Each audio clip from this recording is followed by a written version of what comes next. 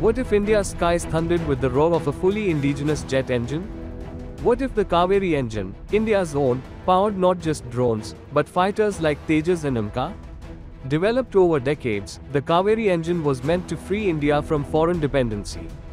It produces up to 76 kilonewtons thrust with afterburner, almost the same as France's M88-2, which powers the Rafale, and comparable to the American F404, used in India's own Tejas Mk1.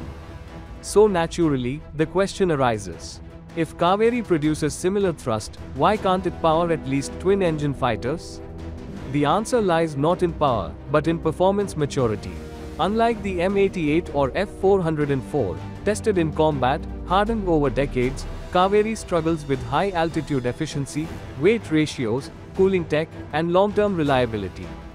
It's not just about thrust, it's about surviving the battlefield. But now, Kaveri is being revived, upgraded, refined, reimagined. And the dry variant could soon power India's stealth drones, like the Ghatak UCVAX. Had Kaveri been ready earlier, Tejas would have flown without a foreign heartbeat. Now, with AMCA on the horizon, the question isn't what if, but when. For more such insights, subscribe to India Today.